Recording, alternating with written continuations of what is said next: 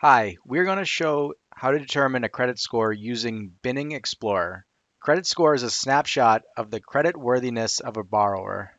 Higher credit scores represent lower default risk. Regardless, the existence of credit bureaus of credit agencies, financial institutions commonly have a need to evaluate the credit score by themselves.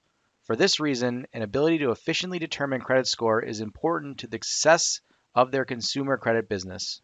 Here is the overview of workflow, which I'm going to explain more in details as we go along. First, we are going to import data into MATLAB and Binning Explorer. Next, we are going to perform data binning and modeling. In this process, we will do automatic and manual binning using Binning Explorer. Then we will perform model fitting and model validation using credit scorecard functionality. Last, we can share our results in the form of reporting, applications, or production deployment. But for this demo, we're going to focus on the first two parts only. Binning Explorer is a new app in the Risk Management Toolbox, which allows you to easily perform interactive data binning, such as applying automatic binning algorithms,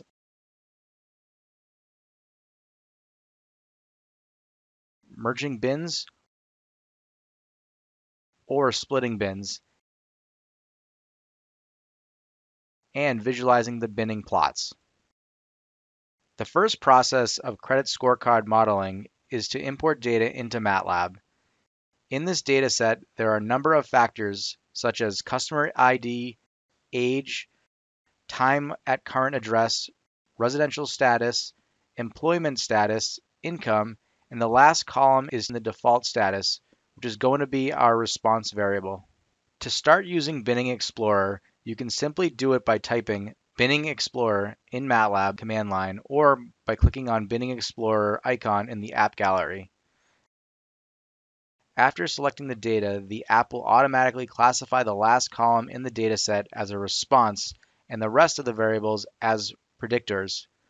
However, you can manually adjust them, for example, exclude customer ID. Then we can choose a binning algorithm.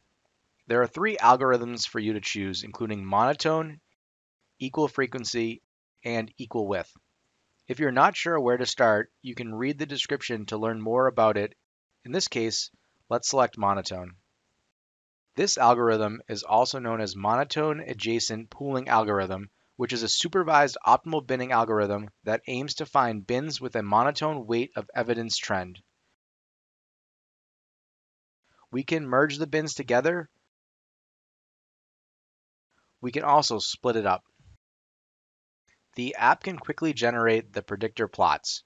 You can see the bin information of that predictor in the bottom left, which include good, bad, odd, weight of evidence, or WOE, and information value.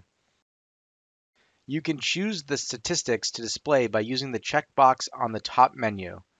You can also see the summary statistics such as min, max, mean, and standard deviation. When you are satisfied with the binning, you can use Binning Explorer to export your work to a credit scorecard object to continue working on the rest of the scorecard modeling steps. Exported credit scorecards can also be loaded back into Binning Explorer to continue working on the binning analysis. Now we can see SC1 in your workspace. SC1 is the credit scorecard object, which includes all credit data and bin information. Using the credit scorecard object, you can perform other credit modeling processes. For example, fit the model using logistic regression to find the model coefficients and related statistics. Fit model internally bins the data, applies the weight of evidence transformation, and fits a logistic model. Adjust the format of points based on target points 500, target odds 2, and points to double the odds to 50. Now we can display the points.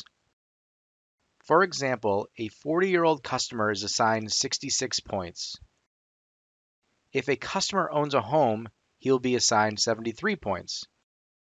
By combining these points from every predictor together, you get a total credit score, which then is used to make a final credit decision. Or simply use the score function to get the total score.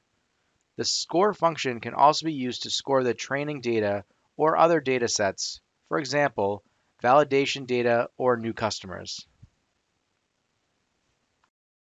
In addition, you can calculate the probability of default and perform model validation by using one line of code each. Then we can see the predicted odds versus score, CAP curve, ROC curve, and KS plot here. As demonstrated in this example, we can efficiently use MATLAB and Financial Toolbox together with Binning Explorer from Risk Management Toolbox to perform credit scorecard modeling. In this video, we have seen the Binning Explorer and the credit scorecard modeling tools. But in fact, there's a lot more you can do using MATLAB in various areas of risk management, such as VR backtesting, credit portfolio simulation, and even production deployment of your financial models. In case you need more information, you can watch more videos on this page, or you can request a trial on MATLAB and the toolbox is associated with computational finance to start immediately. Thank you very much for watching this video presentation.